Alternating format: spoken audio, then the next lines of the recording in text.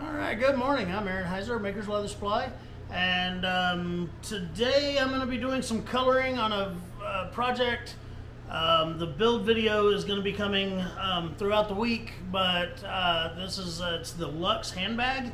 It's a new pattern for us, came out in last month's mystery box, and I'm getting the video done now. Anyway, I tooled one, and I started to work on the coloring and stuff. And then I realized, well, I probably should record this just so people can see it if they want to. So, that being said, we'll get to it, and I'll explain what I've done so far. Give a little bit of zoom here. So, there is quite the tooling pattern that comes with this pattern, or with the handbag design pattern. Don Gonzalez provided this tooling pattern for us. This is one part. You can see it's already covered by tape. I apologize. And there's the other part right there for the little fold-over flap. Okay. Anyway, so the first thing I did is I took our fine line masking tape. This is amazing tape for masking leather because it's sticky enough to do its job, but it doesn't leave any kind of residue or anything on the leather, which is a really good thing. So what I do is, one of the reasons I really love this stuff is, as you can see my tooling through the tape. So I put the tape on, and then I take my scalpel blade and I cut the outline of the tooling pattern out. And that way I can pull the masking tape off of the main body of the project, but yet all the tooling stuff remains masked.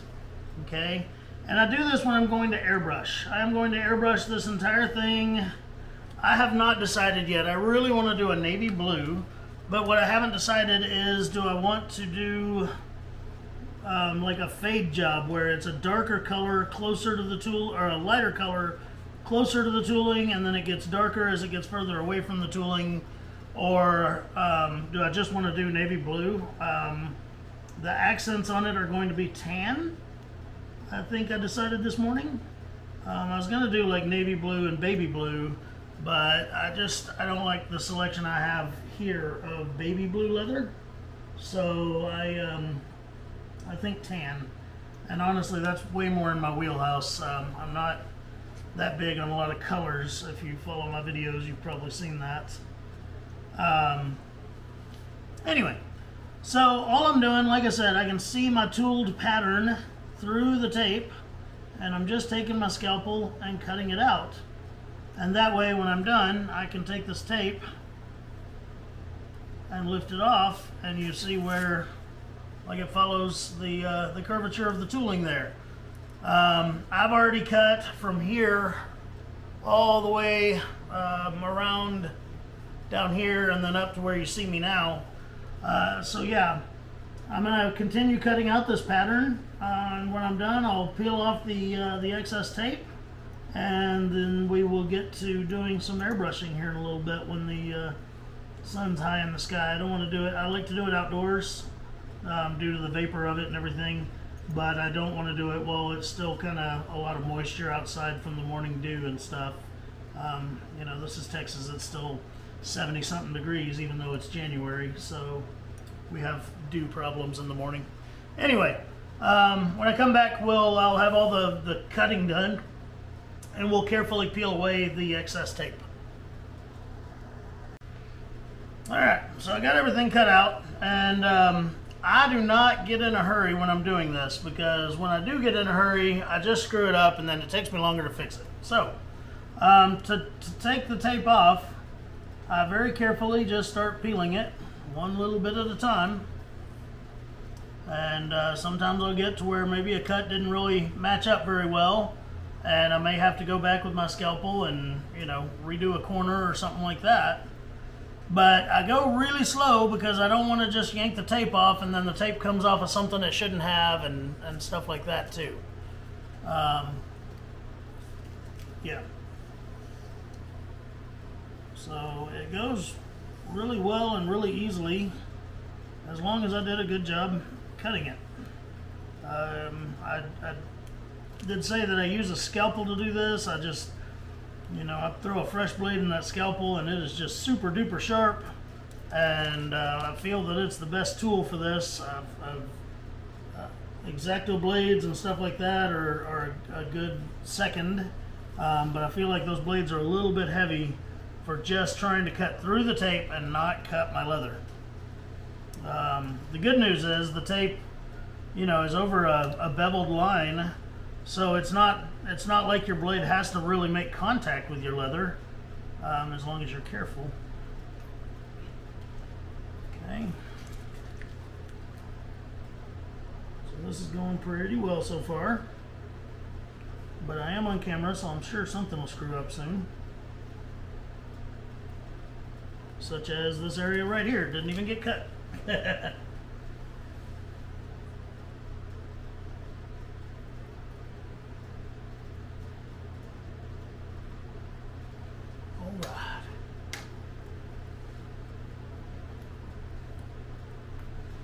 And again, you got to remember, if it's covered up, it won't get airbrushed. If it's not covered up, it will get airbrushed. So you got to make sure that everything you want covered up is. Because once you got that airbrush out, it is too late to go back. At least that's how I feel about it. I don't want to stop airbrushing to redo taping and stuff like that.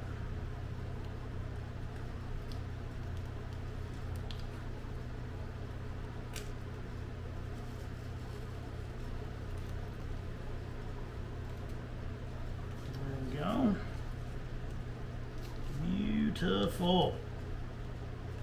Love it when a plan comes together.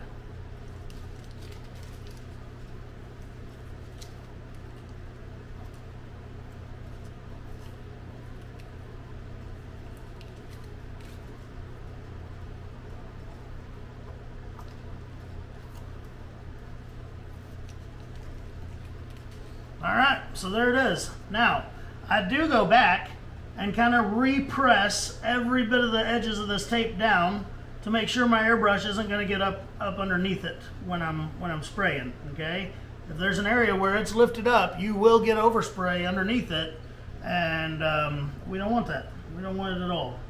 There's a high likelihood that your antique will cover it up, but we don't want to leave things to chance. We want to make sure that we've done everything we can to do it as good as we can. Alrighty. So, all that being said, like I said, it's going to be a couple hours before the sun's warm enough to get the moisture out of the air this morning. But then we're going to be airbrushing this, and by the time we've done that, I'll have decided if I want to do like a lighter blue closer to this and then fade away into a darker blue. I don't know.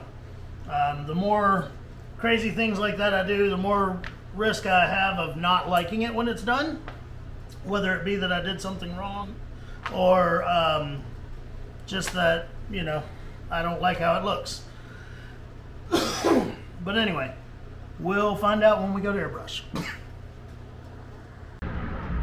Alright, so we are outside now, as you can tell by all the noise. I'm sorry, we are right by the interstate.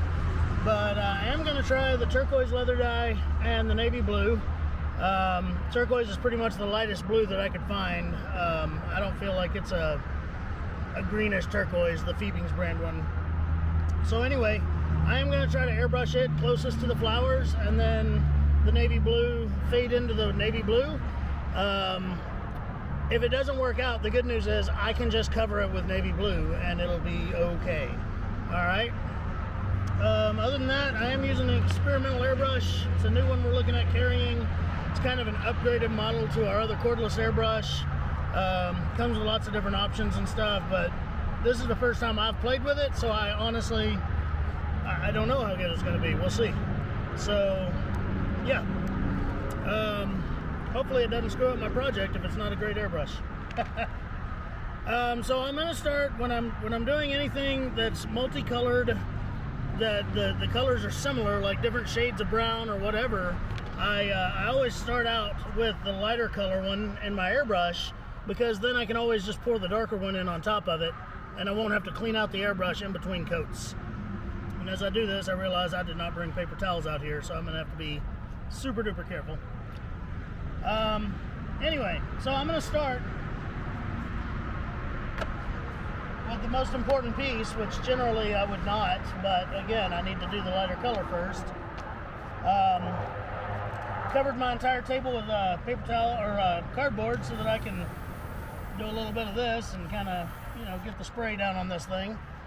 And here we go.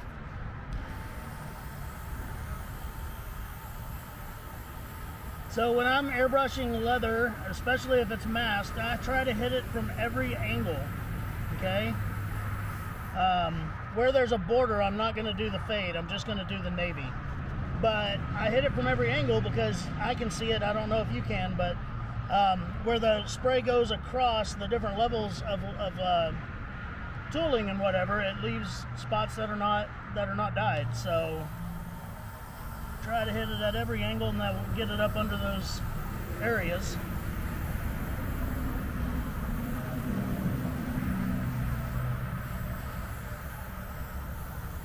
And that's going to be about it for the turquoise. I'll make sure I get a good coating out here. But that's the shade I'm looking for right there, kind of a lighter blue. This is the only area on this whole bag that I'll have this color. So I think it'll work out just fine. So now what I'm going to do, I'll turn the camera off for a minute while I dump this back into the turquoise bottle. I'm going to grab me some paper towels and I'm going to fill it up with the navy blue. And we'll do every other piece in navy blue.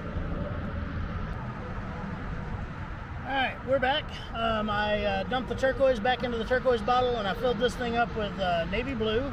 Now I'm just going to run a little bit of it over here on the cardboard until the navy blue comes through. And I'm going to get to brushing, okay? So I'm going to airbrush this, the rest of this piece and every other piece. I'm not going to record the entire process because it just, you know, there's no reason to watch. But anyway, but I will record the two pieces that have been masked off. I will record those. So here we go. As you can see, it's a much darker blue. I've got a very heavy spray going on here.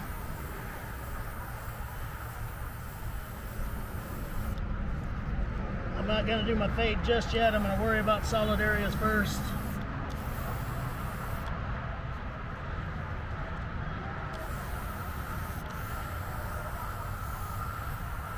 Now, if you notice, when I go back and forth, I'm going completely off the leather and then coming back. Because if I change directions and my airbrush is still on the leather, I will have a darker spot there where there's a higher concentration of dye. So that's a hard lesson learned, but it's a lesson learned, thank God.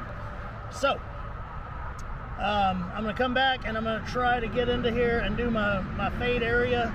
We'll see how it works. Again, if I totally screw it up, I can just make the whole thing the darker blue and it'll be okay.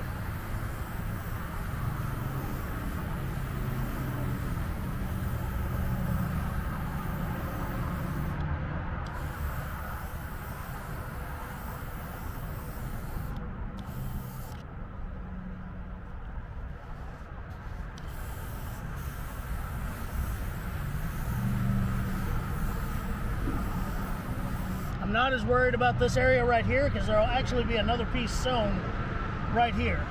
So honestly, as far as the fade goes, that's probably as good as I can get. I did get a little bit too close down here, but the good news is I'm also antiquing this and it's going to help a lot of this just blend in really well. So I'm just going to kind of hit up some areas here to make sure everything's got a nice even coat on it.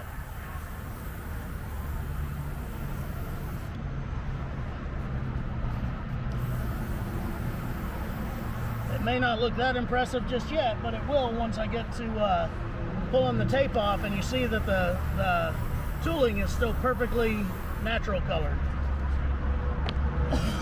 On this piece, the only thing I'm doing is the border. Everything else has been masked.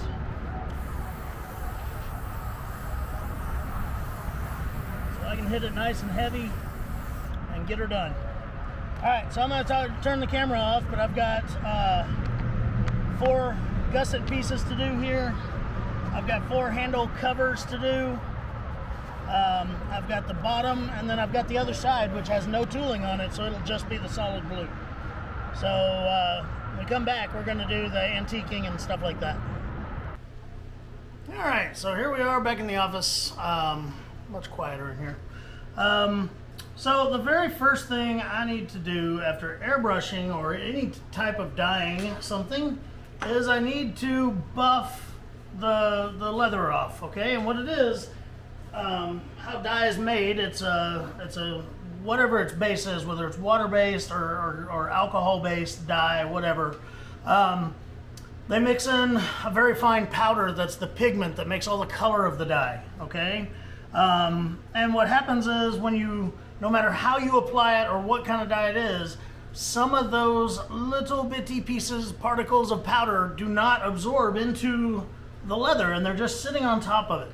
So if we take a piece of sheep's wool or an old scrap of towel, something soft, and we just kind of buff it off a little bit, then what we're doing is getting rid of all of that so that when we put a top coat on or something like that, it won't smear dye color. Airbrushing is one of the best ways to apply dye in my opinion, okay, my opinion, don't kill me in the comments, because you don't have as much, like right there, there's barely a blue hue on this thing, when if I'd have done that with a dauber or something like that, there would be tons of blue on here, because it doesn't oversaturate the leather the way that daubers and things like that do. Right now my main focus is only going to be on the pieces that I need to antique. Okay, I'll do all the rest of those off camera, but I'm gonna rub on these, and it didn't necessarily, it's not as much on here, but you can see where it spread the dye on the tape, okay, because that tape, it's not able to absorb into the tape. All right, so now I'm just pushing dye particles around, but I do this before I take the tape off, because after I take the tape off, if I start rubbing on it, I risk smearing some dye particles into what I've worked so hard to mask off, okay? So I'm just, again, a little bit of rub time. I wait a while to do this because that tape, again, dye doesn't absorb into that tape. So therefore, it takes a while to dry on the tape, all right? And when I'm pulling the tape off, if the dye is still wet, then I risk, you know, getting it all over my hands, getting it all over the part that, again, that I've worked so hard to mask off. So I wait a while, or I'm extremely careful, one of the two. All right, now, for the magic. It's kind of hard since I pressed it down so well on all the edges. It's kind of hard sometimes to get it started coming off.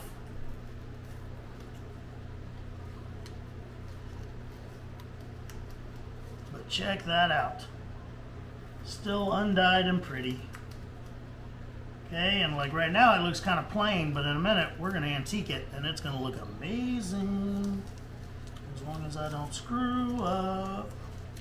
Now I have gone before and taken and cut out all the background area out of the tape and all that to dye into those areas as well. And it's one of those 6 in one hand, half a dozen the other. The other way is to take a little paintbrush and dye all those areas individually. In my experience, it takes just as long to cut out all those tape areas as it does to use the brush and background dye all those areas. So I really don't have a preference on which one that I would say that I like to do. All that to say this, I'm not doing anything to the background areas here because I'm going to rely on my antiquing to get into those areas, okay? Now if you have a piece of tape like this that there's not really a corner you can grab up on, you can always reach underneath it with a scalpel or scratch awl, you know, something with kind of a fine blade. And booyah. All right,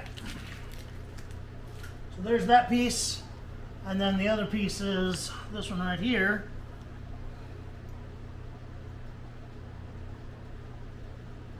Get the tape off of.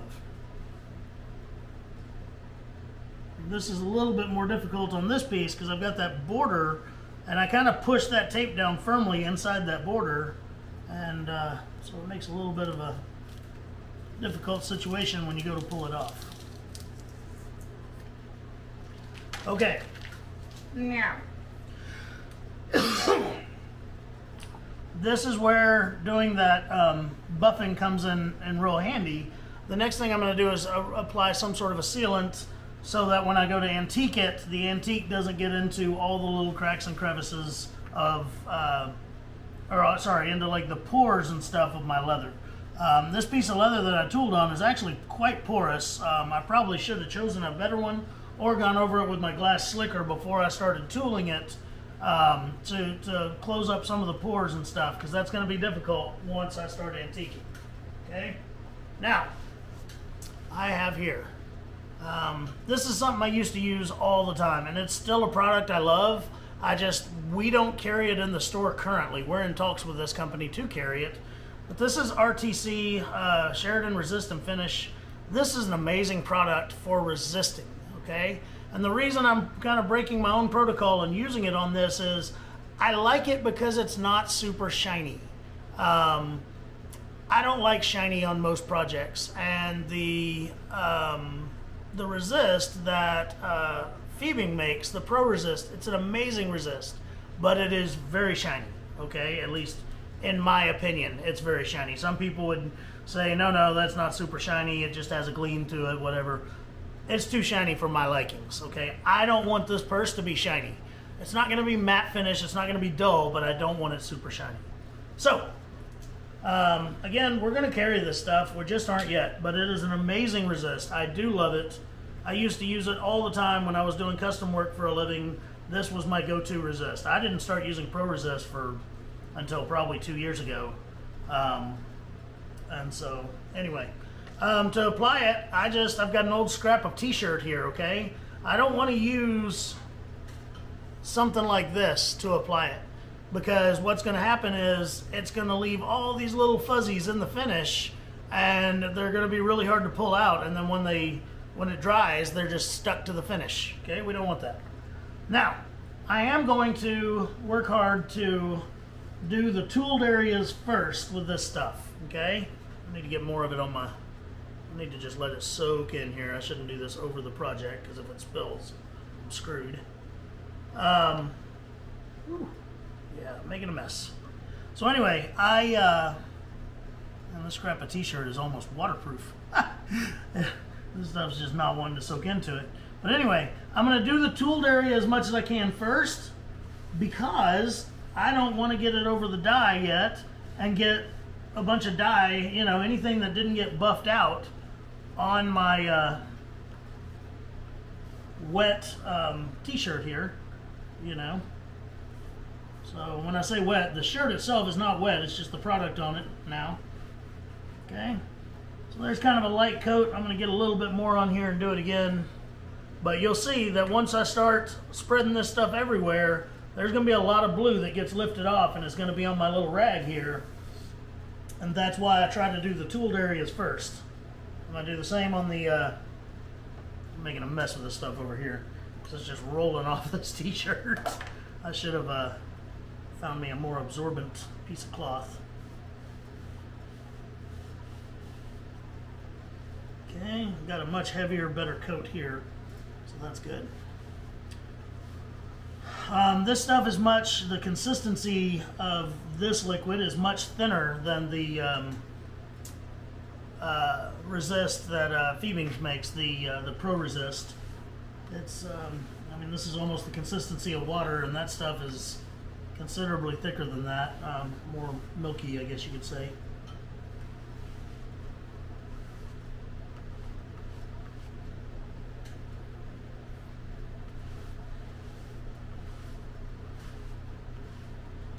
Again, this stuff is super porous, this leather is.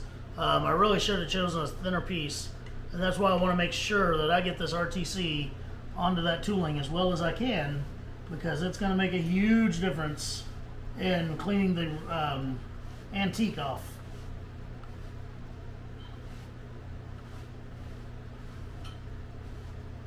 Alright, so I think I've got my tooling pretty good. Now I'm just going to go ahead and get it everywhere else. And then I'll show you how much blue came off on it. Okay, that doesn't look like a lot of blue, but if I wipe that across my tooled surface, I'm not going to like the result. Okay, so generally I will let this set for about 15 minutes. It'll be dry to the touch. and then I'm going to apply another coat, and then I'll let it set most of the day, because kind of like painting your car. Let's say your car looks and feels dry to the touch. You're not ready to drive it down a dirty road yet. Okay, it needs to cure a little bit. So I'm going to turn the camera off, but like I said, I'm going to let it set for about 15 minutes, then I'm going to apply another coat. I'm not as concerned with the next coat, you know, trying to keep the tooled area and the blue area separate. The next coat I'm just going to slather on, because this stuff is now, the dye is now sealed in.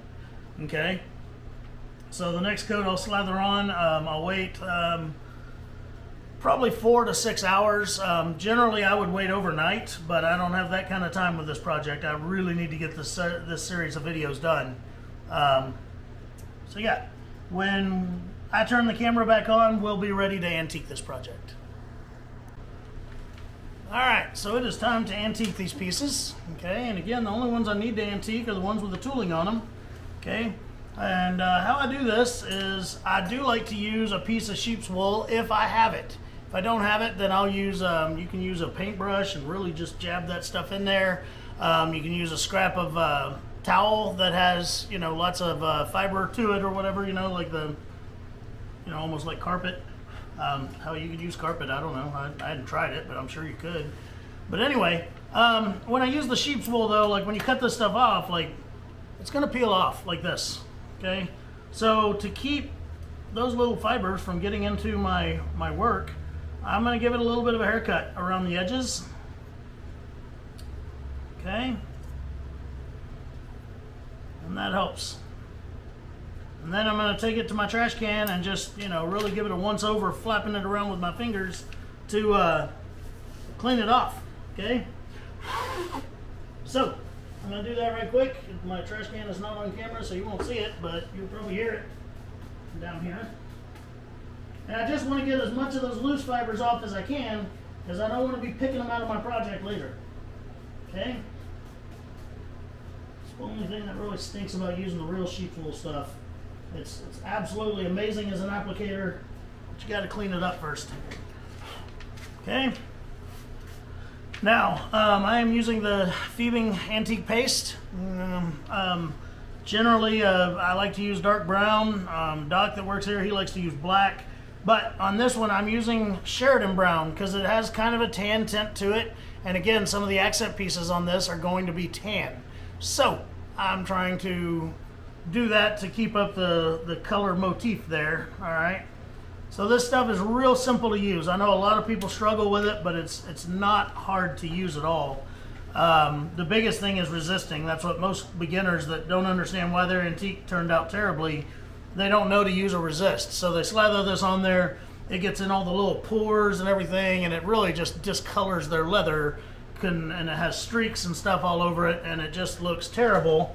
And it's just because they didn't know. And you know, that's how we learn best.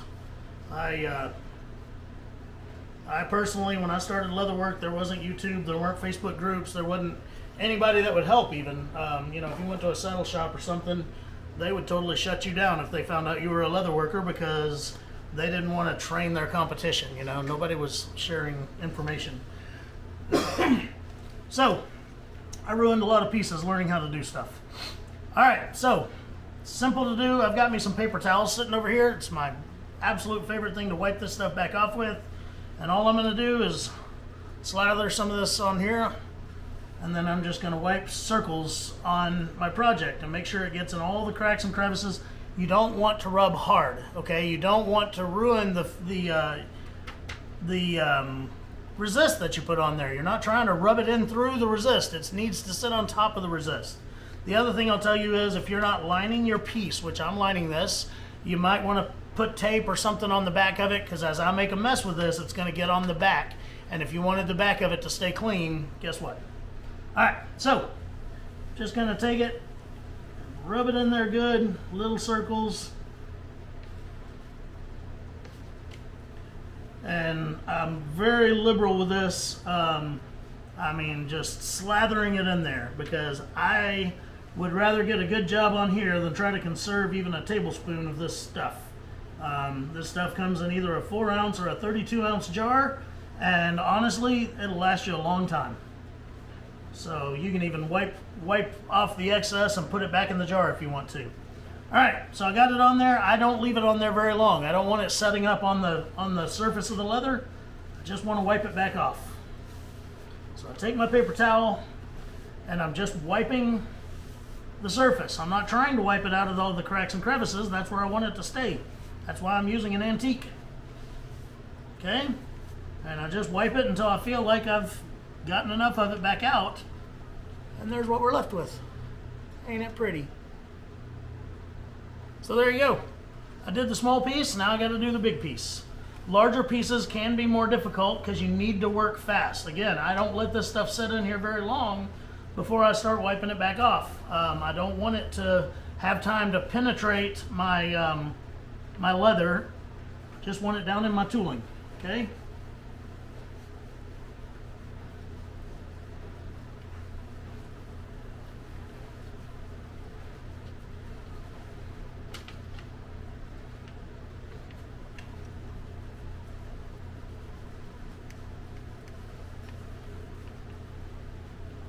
Now, if this were a natural piece of leather and it wasn't dyed, I would actually put this all over the leather because it will slightly color it, okay? But with this being dyed, it doesn't matter. You won't see the difference once I wipe it back off.